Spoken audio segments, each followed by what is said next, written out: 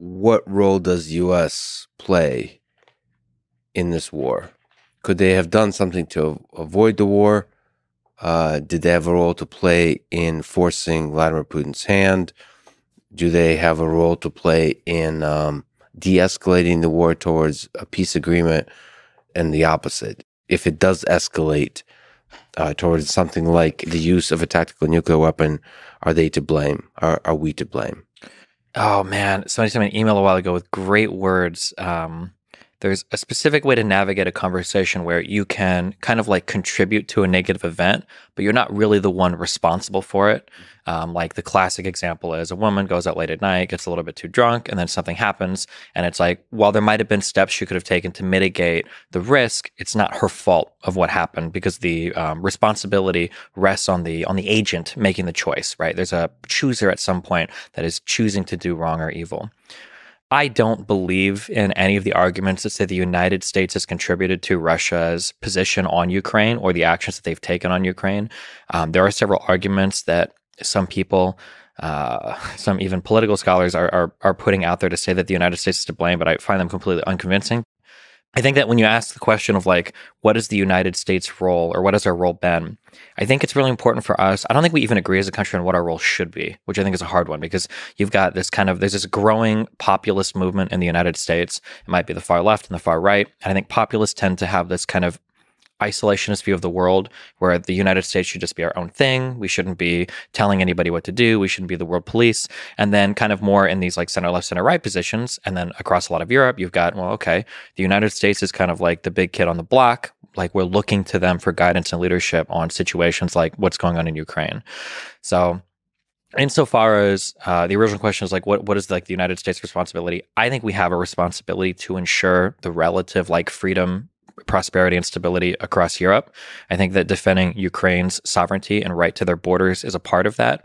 And I don't believe that prior to the invasion in 2022, I don't think the United States was contributing to Russia invading that country.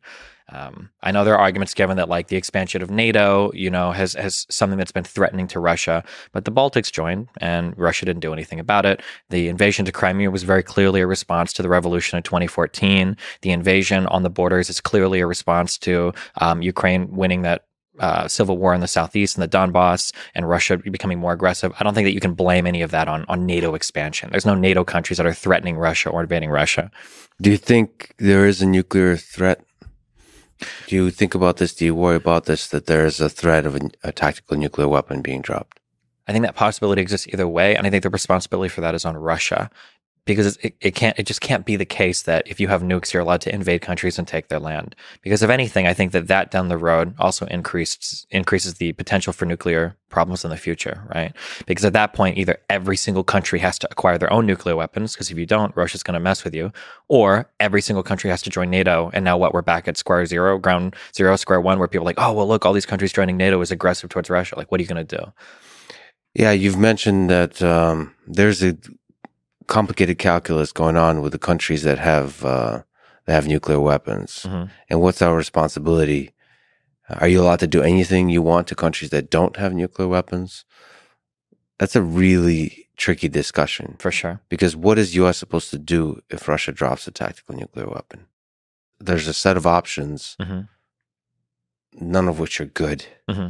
And it's such a tricky moment right now because the things that Biden and other public figures say, I feel like has a significant impact on the way this game turns out. Because I think mutually assured destruction is partially a game of words. Yeah. I believe in the power of conversation, of leaders talking to each other. I feel like you have to have a balance between threat and compromise and like empathy for the needs, the geopolitical, the economic needs of a nation, but also sort of respect and represent your own interests. Mm-hmm. So it's a tricky one. Like, how do you play the hand? It reminds me of I don't know if you've ever heard in like evolutionary psych or evolutionary biology, there are things called tit for tat strategies. It kind of reminds me of that, where it's like if there are a whole bunch of these little biological mechanisms where creatures will develop, like socializing, like tit for tat. If you do something bad to me, I'm going to do something bad for you, and then more complicated schemes will come out where it'll be like tit for tat, where it's like you can make one mistake, and then I'm going to get you if you do a second one, or it could be tit for tat, or there could be tit for tat for tat. There's like all these like back and forths where creatures kind of optimize themselves, and yeah, I think something the United States did really well in terms of that kind of conversational strategy, and I approved of this in the beginning, was Biden was very clear about setting out like the exact level of U.S. involvement for the war. We're not going to do a no-fly zone. There's not going to be U.S. troops on the ground in Ukraine, but we are going to send a whole bunch of money and a whole bunch of arms and a whole bunch of intel to them. And I thought he did a good job at laying out like the limitation of the U.S. involvement while opening as much as we could in the ways that we could help. But the that looming threat of some sort of tactical nuclear weapon, I think on the table right now is like it's going to be the annihilation of like Russian sea forces and everything, but what happens if it continues to escalate? That's like a world that nobody wants to be in. Yeah. So we talked about difficult conversations. And again, thank you so much for reviewing the Yay conversation. Let me ask you about Putin. Mm-hmm.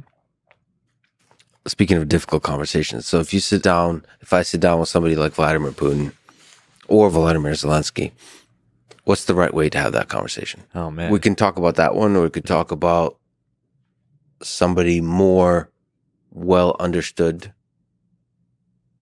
through history, like something like Stalin or Hitler, something like that. Maybe that's an easier example to illustrate how to handle extremely difficult conversations.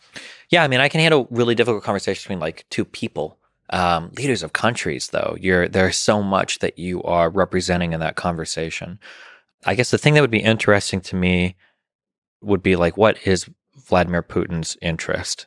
Like, what is the genuine interest that he has in the conflict? Because I think finding out like what is your buy-in, or what is the driving force keeping you here, is probably the most important thing. I think for Zelensky, I think it's quite a bit more simpler because he's on the defense, so it's defending his country and his people. For Putin, I've heard all sorts of things. Dugin has his writings on, like the East versus the West, the collapse of the West in the face of like all of the liberalism and the weird LGBT stuff that they criticize. You've got the desire to like return to this like former Soviet Union-esque thing. You've got Putin's quotes that the collapse of the Soviet Union was the biggest geopolitical disaster, of 20th century. And I guess figuring out like what is Putin after? I'm not actually sure. I don't know the answer to that question. I know a lot of people write about it, but yeah. Well, there's a lot of answers to that question. There's a lot of answers that he can give to that question. So say I sit down with him for 3 hours and talk about it. I think this is a really interesting distinction, because you do difficult conversations in the space of ideas. Mm-hmm. But also in your stream, you have, there's a bunch of drama going on. There's the human psychology is laid out. Mm-hmm. In its full richness before you. So to me, with leaders, I think a part of the conversation has to be about the human psychology. Sure. Not like a meta conversation, but like really understand what they feel, what they fear, who they are as a human being.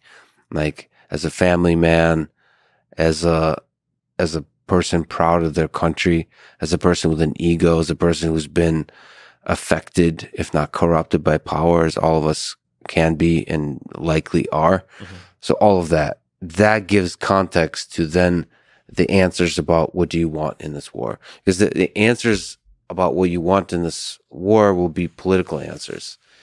It's like a game that's being played, again, with words. And politicians are incredibly good at playing that game. Mm-hmm. I think the deeper truth comes from understanding the human being from which those words come.